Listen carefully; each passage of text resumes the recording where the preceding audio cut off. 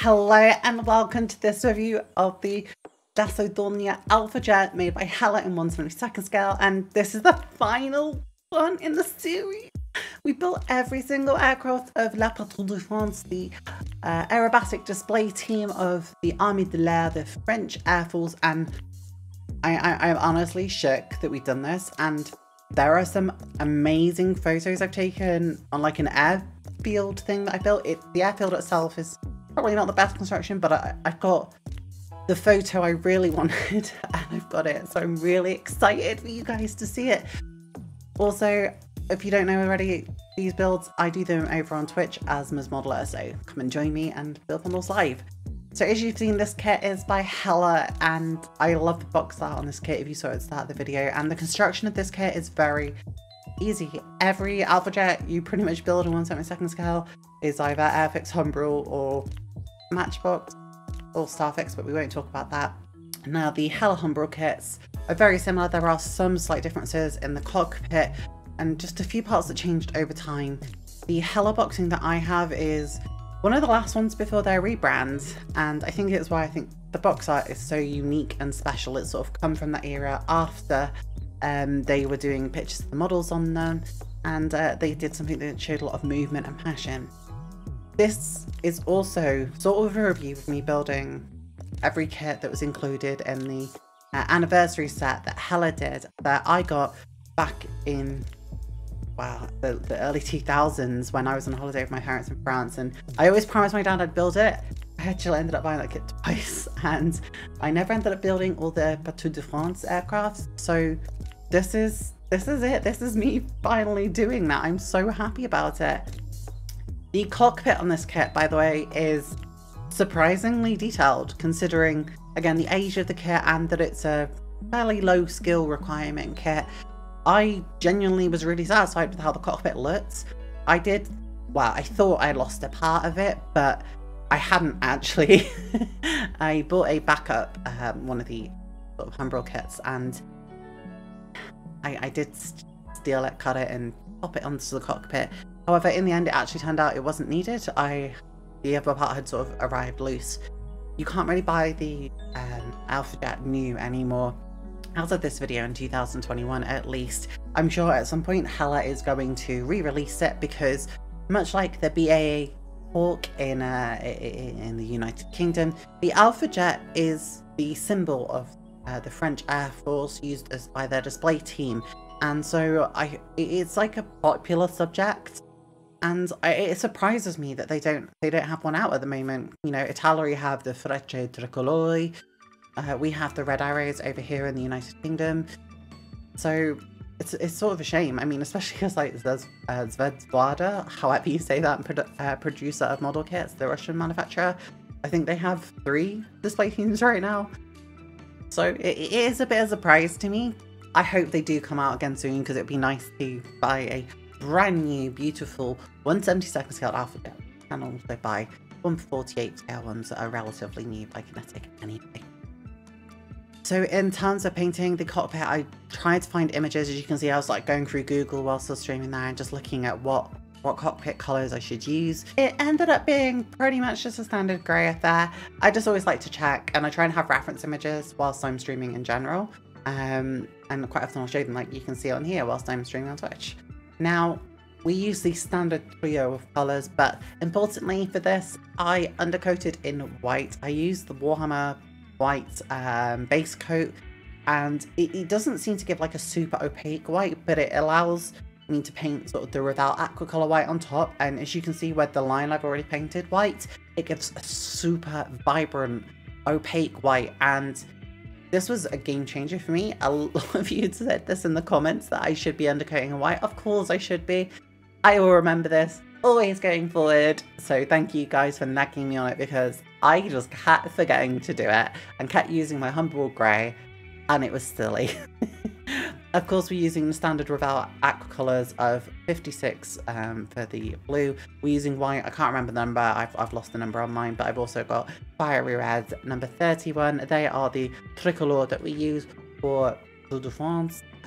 They just seem to be the colours that fit the most. There was some debate about whether the Patrouille de France colours are actually more of a tealy blue. I did start sort of mixing my own custom blue that was had a bit of white put into it.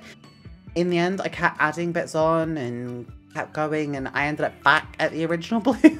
So it is what it is. You know, I think it is the right colour. You know, we use a lot of different images to try and make sure we got the right one. Now, you can see the tail section broke off there.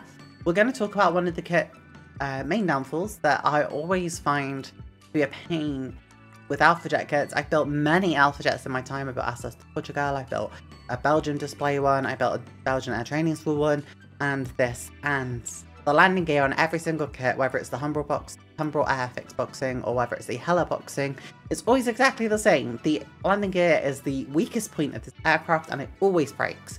Especially if you're taking it to model shows, it always just breaks. And I've just come to accept that now.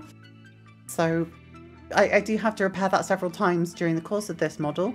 As you will notice, at one point I didn't even realise the landing gear had come off. So that's how weak it is, to be perfectly honest with you.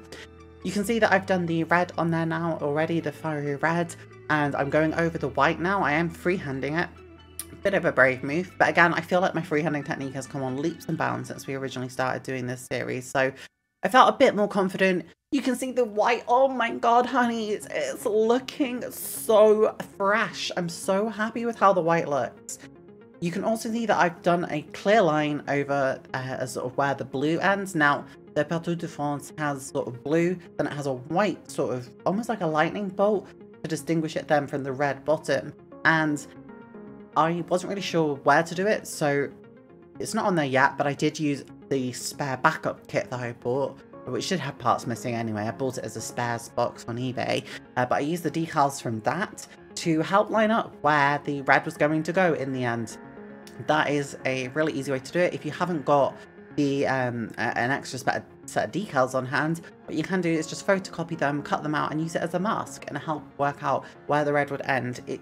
I think it is relatively clear on the actual model kit itself.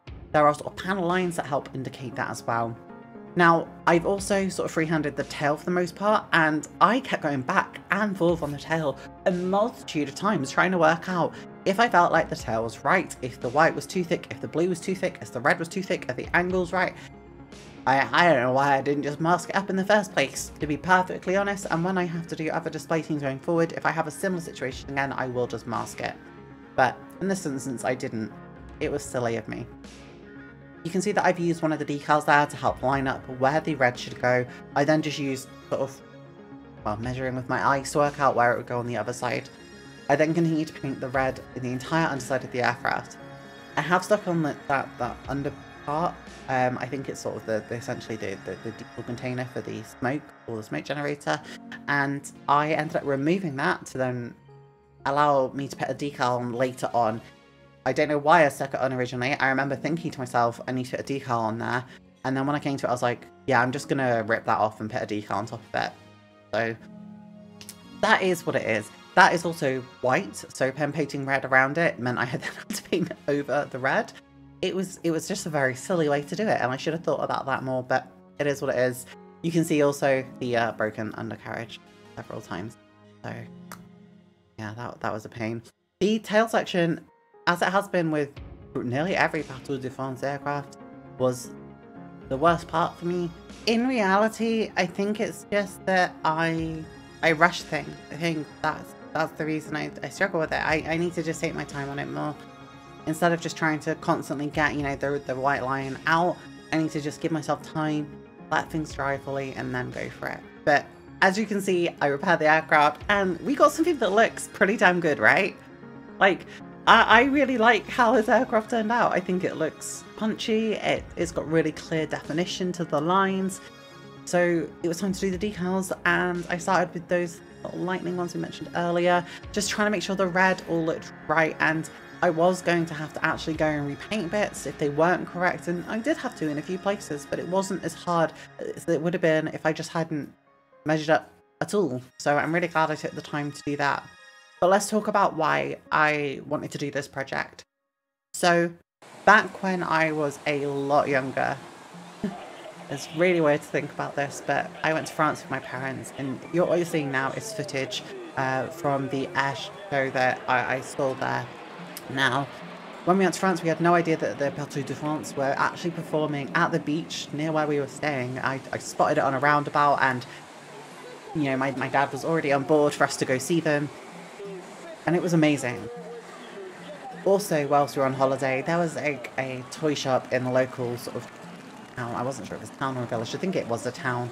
And we went in there quite often. I always just, you know, wanted to go in there. I'm a creature of habit. And that was no different when I was a child. And there was a Patrouille de France anniversary set that contained every aircraft, bar the Mystère, because that aircraft is owned by Raval. But yeah, it had every aircraft in there, and I begged my dad for it, and eventually he bought it for me. And ever since then, I've always promised that I would, you know, build this kit, and until today, I'd never done that. So this is why this is so special to me. I finally did something that I've been meaning to do for, what, since 2003, approximately? But maybe slightly later or earlier than that. But for almost 20 years. And now I've finally done it. And I'm thrilled. Anyway, let's go back to talking about the decals. If you want to see the full story of that, it is on the review on my website. The link is in the description in the comments. But the decals went on really well. There are some key decals that you can see in the picture even that are missing in this older boxing, such as the lettering on the underside of the wing, which says Armée de l'Air. That is missing. I don't know if that just wasn't on the aircraft originally or whether it just wasn't included as part of the boxing.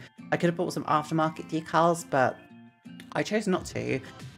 Partly because money was extremely tight at the time of filming this, but also because I wanted to build it out the box as it was. The decals that you get with the Patrouille de France set are more modern. They also have an anniversary screen on there, which is gorgeous, so quite sad I don't have that. But yeah, it is a more modern scheme.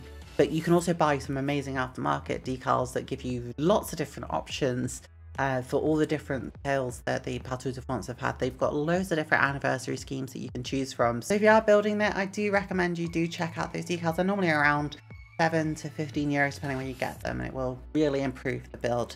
Now, we're getting towards the end of this, and that means we're going to come up to the photos. Now, I built a little airfield so you can see all the Patrouille de France aircraft together. And there's one photo I'm super proud of. It's going to be the first one you see, and it actually fooled one of my friends in terms of realist. And I'm not great at editing photos, so some of them look very janky. But I'm really, really proud of this project. I thank you so much, all you guys, for the support you've put into on YouTube. If you haven't subscribed already, please do so. There'll be new videos weekly for the foreseeable future.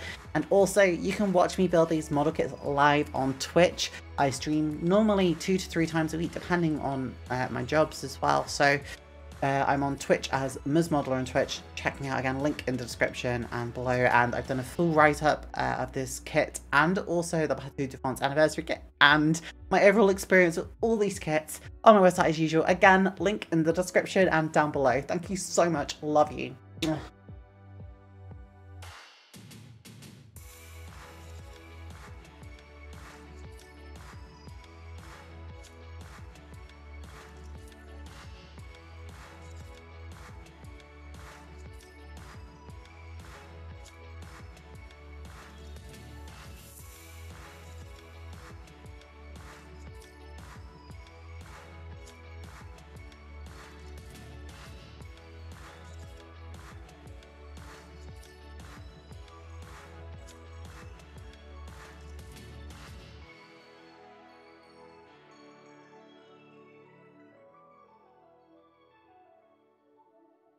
Thanks for watching the video. I really appreciate it. Hit the subscribe button if you enjoyed what you saw here today to see more content as it comes. You can also follow me on Twitch at twitch.tv/MsModeler to watch me play these games live and chat with me. See you later.